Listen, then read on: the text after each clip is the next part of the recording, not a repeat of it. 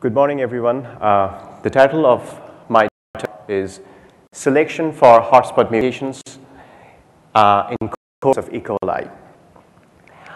I will start with a very basic slide of bacterial evolution. There are two major genetic mechanisms, horizontal gene transfer and mutation.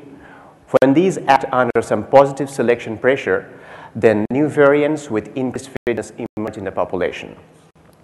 Now, as we see this bacterial evolution from a virulence perspective, we can see that sometimes in a commensal population, a few individuals get transformed to pathogenic forms, either through the accumulation of horizontal transfer of virulence genes as part of large chunk of DNA, a large chunk of genes, and which is also termed as pathogenicity associated islands, or through the accumulation of adaptive mutations that lead to pathogenicity.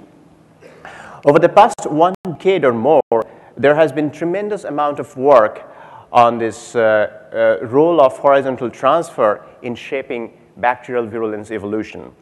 And the reason behind is the intensive variability within species in bacterial kingdom.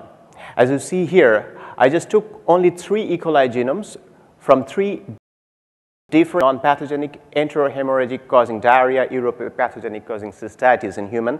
And you can see an enormous amount of genes that are horizontally transferred in each of these genomes. So that led researchers to try to associate this gene presence absence thing with the disease caused by a particular strain in a specific ecotype. However, in way of doing this, we have highly forgot there is also a considerable amount of genes which is present everywhere in all genomes that is core or backbone genes. As you see here, even in this diverse set of genomes, there is about 40% genes which are core. And interestingly, these are the genes where these pathoadaptive mutations can accumulate. So the mutations that target the genes that are shared by both non-pathogens and pathogens. Now, schematically, I would like to show you how actually an adaptive mutation could enhance virulence as the bacteria move from one habitat to another habitat. Here, in this case, this bacteria is binding pretty strongly to the primary or commensal habitat through its adhesine molecule. However, when this bacteria moves to a new alternative habitat where there is a different substrate molecule, without any change in the adhesine molecule, that can bind pretty poorly.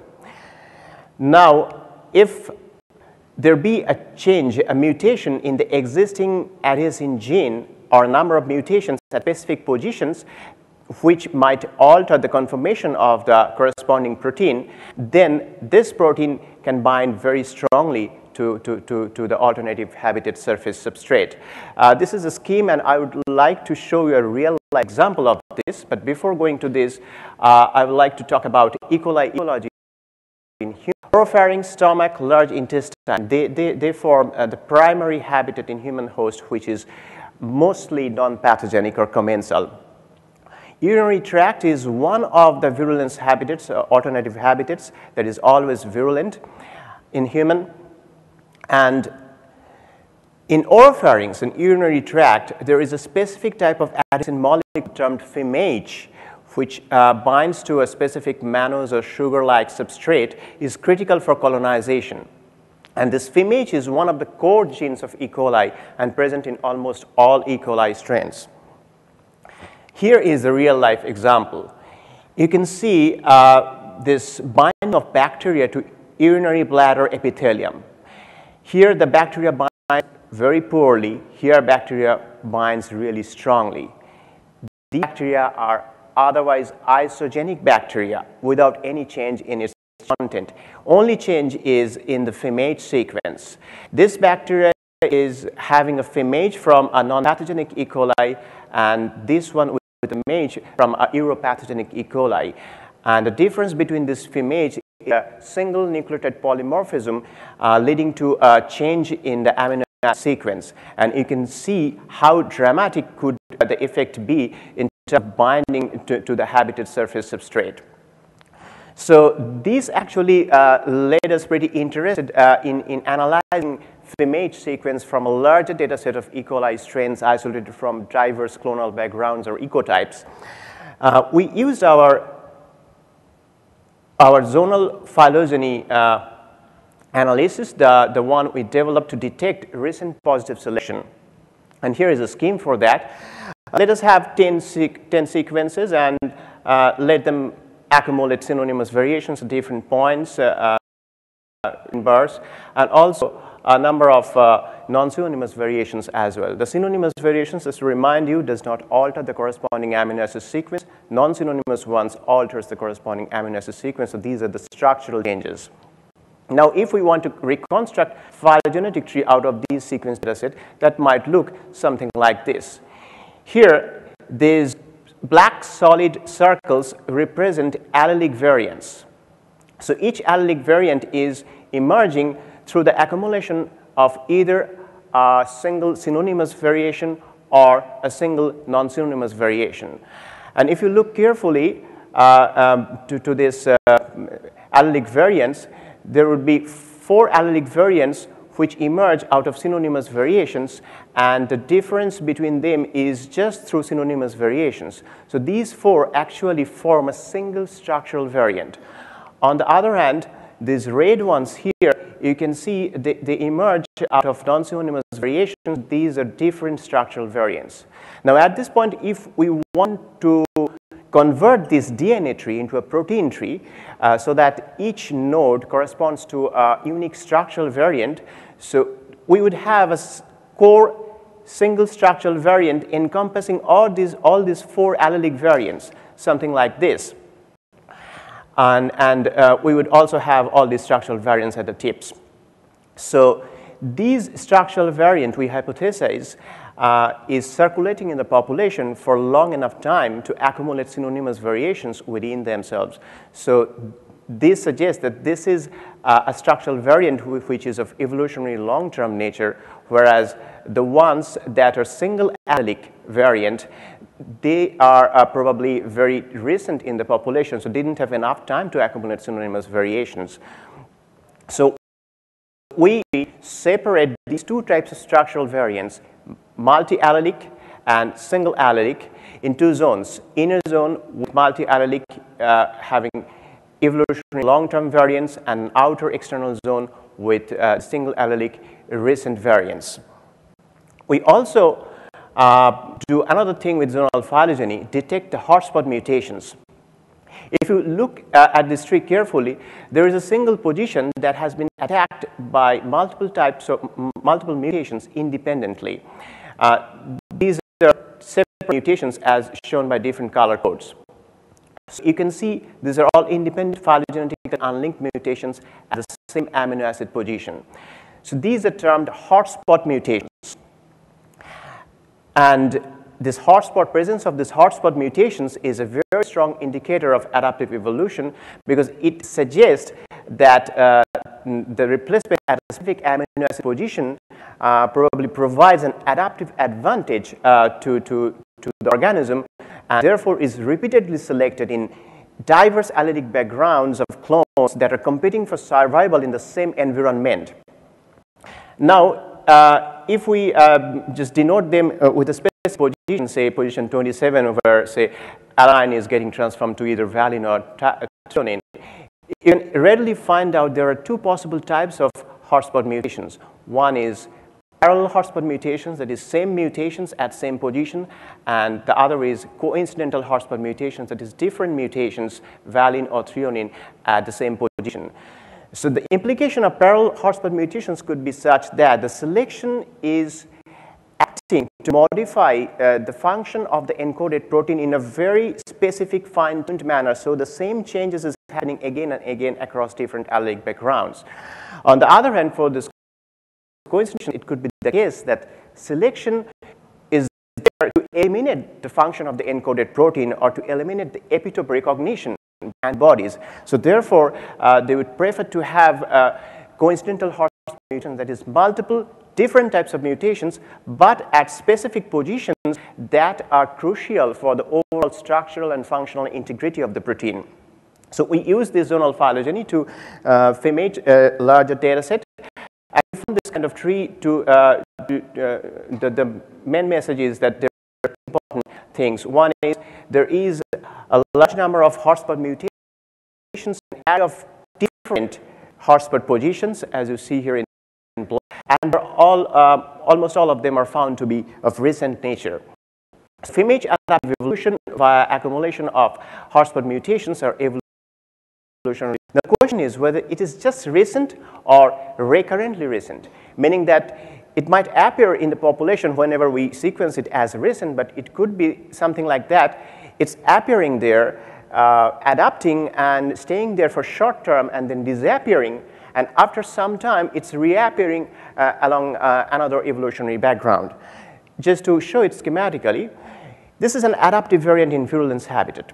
Now, as this bacteria, this adaptant, goes back or tries to go back to the original population, the primary habitat, it would be of lower fitness. It can bind strongly to this surface substrate, and it would be outcompeted by the existing population there due to functional trade-off effects. And as we look back in the E. coli ecology, so this is a commensal habitat which actually always throws E. coli subpopulation to the alternative habitat. So this is kind of a source habitat for E. coli in human host. On the other hand, in this they stay there, adapt there, but whenever they try to go back to the other habitats, they get outcompeted or selected out of the population by the existing population they are in. So this is the habitat which can be termed sink or dead-end habitat for E. coli in human host. And actually, so we finally conclude for phimage that phimage adaptive evolution through the accumulation of hotspot mutation are not just recent but of short-term nature and due to repeated source-sink nature of adaptation to these transient habitats. And we then hypothesize that this kind of source-sink evolutionary dynamics could be a major mode of virulence evolution in E. coli. So what we did, we went on analyzing other core genes in E. coli at a genome level to see if we find out similar nature in other genes as well. So the primary goal to detect genes undergoing adaptive evolution through the accumulation of hotspot mutations. For this, we used 14 strain datasets which were completely sequenced. They were isolated from 4 different ecotypes: extraintestinal, non-pathogenic, enterohemorrhagic, and Shigella or enteroinvasive E. coli. And as we construct the orthologous dataset, we found maximum number of genes that are present everywhere. Those are the core genes. And we found about 300 core genes affected by hotspot mutations. Very interestingly, we found maximum number of, or major number of genes, about 75% of genes, affected by parallel hotspot mutations. So there is predominance of parallel hotspot mutations. Positive selection? Well, it's too early to say because these parallel hotspot changes, though might appear as hotspot mutations, it could also be a result of recombination event. So we had to remove the recombinant. We used 3 statistics, phi, max, chi, and neighbor similarity score to remove. And we found about 75% of genes having hotspot mutations to be non-recombinant. And we recalculated the frequency of different types of hotspot mutations, non-recombinant data set, and we found same trend, that is predominance of parallel hotspot mutations. So recombination is not found to be responsible for predominance of parallel hotspot mutations. Positive selection? Well, one problem is that this, we need to check whether these hotspot mutations are appearing randomly. So we performed simulation study, and we found in the simulated data set, the frequency of hotspot mutations is way below the frequency we found for the real data set. And what expected, if mutations accumulate randomly, we would higher probability of getting different mutations, that is coincidental mutations, than mutations as parallel mutations. That's what we see here, but twice higher frequency in simulated data set than the parallel ones. However, in reality, we see the reverse. So hotspot mutations accumulate in non-random fashion. Positive selection? Well, before saying that it's due to positive selection, we wanted to perform 2 additional tests. hypermutability of specific nucleotides as often found in eukaryotes, leading to overestimation of non-synonymous substitutions, and also transition transversion ratio in two different data sets. One with core genes having hotspot mutations, and the other is core genes without hotspot mutations. And there is no difference, and these additional tests could not explain predominance of hotspot mutations. Therefore, we conclude hotspot mutations are results of positive selection. As a next step, we try to see whether these hotspot mutations accumulate long time ago or they are evolutionarily recent. We found there is a significant predominance of genes with recent as what found for FIMH gene. The thing is, though we analyzed FIMH gene over a large data set, but for this genome-wide analysis, we used only 14 strains. The genes that appear as the variants that appear as recent variants in smaller data sets, if we increase more data sets, it might shift back to the core of the tree, appearing as long-term variants. So to test that, we go on appending new genomes as they appear in the data set, and finally worked with 23 clonally unlinked genomes and found same trends going on in so far as the increase in number of genes with different types of hotspots is concerned. And finally, we predicted at 90% saturation level at 200 genomes, about 50% core genes with hotspot mutations. So we conclude there is recent of short-term expansion going on in the core gene evolution, and this could be due to repeated sourcing nature of adaptation to present habitat.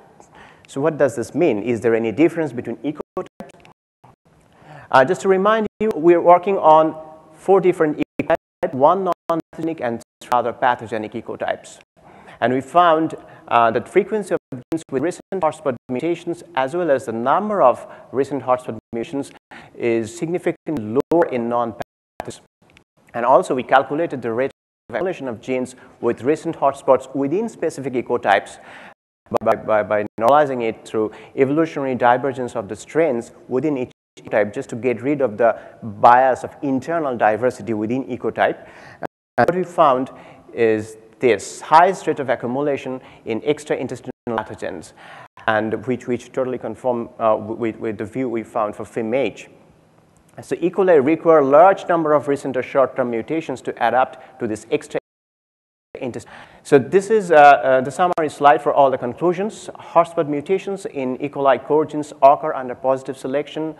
Hotspot mutations are mostly recent or short-term origin, and they accumulate more frequently in pathogen, as we see, especially in extraintestinal ones, than in non-pathogens. Very important question now is, do these hotspot mutations enhance virulence? So as a future direction, we continue analysis of additional genomes of E. coli. Presently, we have 80+ genomes in hand to analyze. We're also analyzing other species such as Salmonella, Yersinia, and Streptococcus. We are expanding our microevolutionary analytical tools, and as the data set increases, we can perform phenotype-genotype association studies for large scale data sets.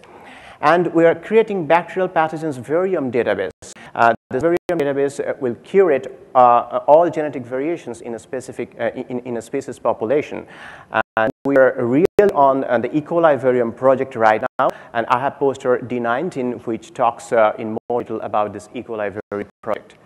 Finally, I would like to acknowledge my supervisor, Evgeny Sokorenko, my lab mates, my collaborators, and I would like to thank NIH for funding this work, and also would like to thank ISCB, Department of Energy, and National Science Foundation for being here in front of you to present my work by providing me with travel ship. And finally, thank you all for your patience.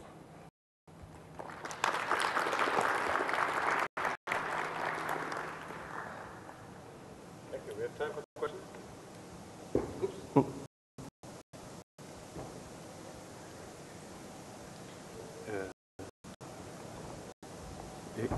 If there is none, in your a preference towards seeing hotspot with more recent events? I'm surprised. You should see old hotspots. You should see old hotspots. You should see many things that. Yeah, there are old hotspots. Dominated by the new ones. Yeah. Is that built into your system anywhere? I'm totally surprised by that. Yeah, so actually there are a lot of old hotspots there, but the dominant of the recent ones, but there are still a lot of old hotspots. So I showed the main sequence analysis based on the 75 strains, but when I performed it for 570 strains for diverse ecotype, and we found that there are a lot of hot mutations, there are long-term variants, they are there. And it is also, I didn't show it because of time about this long-term hotspot thing. There are a lot of studies I'm doing, and these are a kind of metabolic importance, the genes with metabolic importance, the pathway thing, and they're there. Great. Yes? It is known that pathogens in general exhibit hypervariability for different reasons. So here you analyze one. Can you elaborate on impact of just different like composition of genomes in terms of presence or absence of different genes, and also on other types of sequence variation? Do you observe difference between pathogens and non-pathogens in sense of different other types of sequence variations? Well, you're talking about other types, meaning the deletions. Yeah, for instance.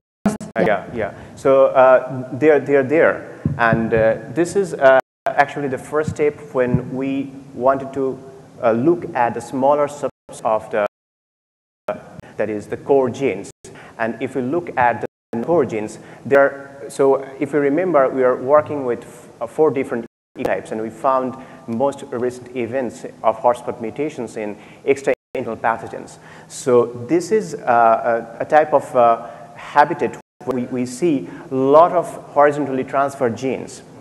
And as you look at the genes which are restricted to this particular habitat strain, that is extraintestinal pathogenic strains of E. coli, there we can see a lot of deletions, insertions, and so many other things. But here I show you basically just a result of the core genes that are present everywhere, just to show you the importance of core genes. It's not like most of them are housekeeping and not evolving neutrally. It's not the case, what we normally believe. And so far as the transfer is concerned, as I showed you in the first couple of slides, that there's enormous amount of research going on to find out presence, absence of genes in different ecotypes and trying to associate them with diseases, etc.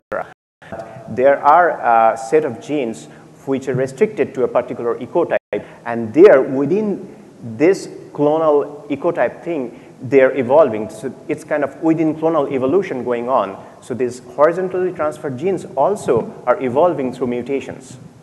So that's also we've found here for, at least for extraintestinal pathogenic E. coli. Okay, I got it in terms of genome composition, so acquisition of new genes, loss of genes. What about evolution of particular genes, particular proteins via not replacement substitutions, but due to, let's say, expansion of repeats, deletions of protein fragments?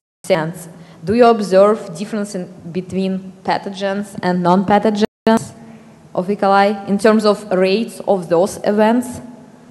As an overview, I would say we observe this, but I cannot talk about this in detail because the whole idea of this whole genome analysis was, as I showed you, based on our finding and experimental verification of FIMH, which is a core gene present everywhere. So we just went on, this is the first step for us to went on the whole genome analysis of E. coli for only extracting the core genes and trying to see how they evolve.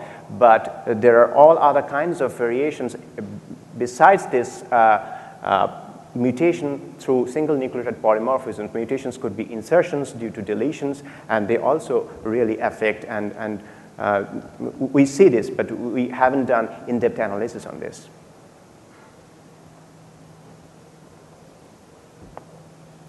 We still have time for a question. If that is not the case, thanks again.